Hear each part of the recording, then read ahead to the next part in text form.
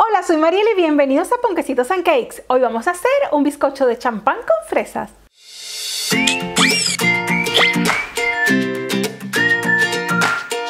La receta que les traigo hoy es mi propuesta ideal para terminar este año, que es un bizcocho de champán con fresas. La crema que le vamos a colocar es una crema de queso, lo que le va a hacer que su sabor sea suave, y para mí va una combinación ideal con las fresas. Suscríbete al canal y activa la campana para que recibas la notificación de todos mis vídeos. Para esta receta puedes utilizar el champán, puedes utilizar un vino espumoso de estos que son afrutados, que son blancos, y también puedes utilizar algún tipo de cava. Así que vamos con la receta. Tarta o pastel de champán y fresas. La cantidad de ingredientes necesarios para esta receta, al igual que las respuestas a las preguntas frecuentes, la encuentras en el blog de Ponquecitos and Cakes. Te he dejado un link en el cuadro de descripción de este vídeo. En un bol tamizamos o cernimos la harina junto con el bicarbonato, el polvo de hornear y rallamos la corteza de una naranja. No olvides lavarla y secarlas previamente. Y removemos bien. Ahora exprimimos el zumo de naranja y en otro bol colocamos el aceite, el zumo de naranja, la vainilla y vertemos nuestra cava o champán a la mezcla. Mezclamos bien los líquidos y reservamos. En el bol de la batidora colocamos la mantequilla, el azúcar y la sal y batimos a velocidad alta con el globo para integrar. Rompemos por separado los huevos y vamos a unir con la mezcla de uno en uno, esperando esté bien integrado el primero antes de colocar el otro. Incorporamos la mitad de la mezcla de los secos a velocidad lenta. Vertemos los líquidos y finalizamos con la mezcla de los secos.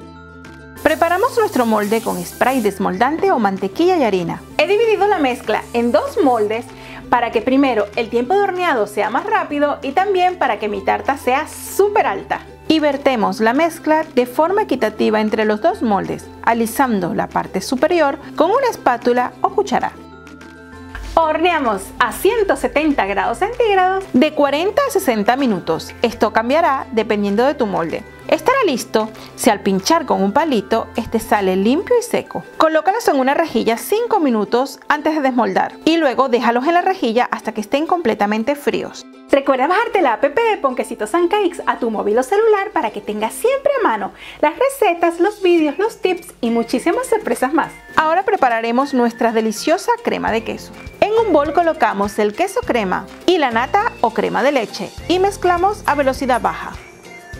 Una vez integrados, incorporamos el azúcar glass poco a poco y finalmente la vainilla, aumentando la velocidad paulatinamente hasta que la nata monte. Te puedes valer de espesantes para nata o en su lugar goma chantana para lograr una crema con más cuerpo. Nivelamos nuestros bizcochos ya sea con un cuchillo o lira y dividimos a la mitad cada uno de ellos, logrando así un pastel súper alto. Cortamos en láminas las fresas para el relleno y por la mitad conservando el tallo para decorar. Para preparar el sirope colocamos champán, azúcar glass y vainilla en un bote y batimos colocando una punta con pico o de orificios. Colocamos una base antideslizante bajo nuestro plato de cartón para tartas y usamos un poco de la crema para pegar nuestro bizcocho. Damos un buen baño de sirope de champán al bizcocho y con la ayuda de una manga pastelera rellenamos uniformemente. He usado una boquilla de 6 milímetros para el relleno y colocamos generosamente una capa de nuestras jugosas fresas. Bañamos con el sirope la tapa y damos una capa de mermelada de fresa, uniendo al colocar todos estos ricos sabores, repitiendo el relleno en todos los pisos. Si tu relleno no llega por completo al borde, colocamos un poco más de crema en los laterales y alisamos.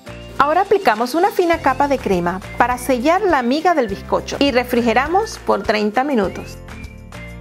Pasado el tiempo, aplicamos una generosa capa de crema que cubra muy bien la parte superior y los laterales. Y con una espátula o cuchara dibujamos una espiral en la parte superior. Para los laterales, trazamos líneas despeinadas de unos 45 grados de inclinación por todo el pastel. Colocamos las medias fresas en la parte superior para decorar y unas invertidas en la parte inferior.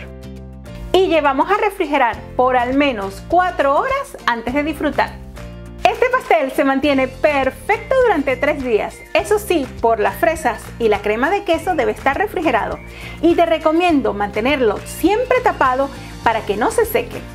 Espero que te haya gustado esta última receta que he traído por este año, y si es así, recuerda darle al me gusta y comparte con tus amigos.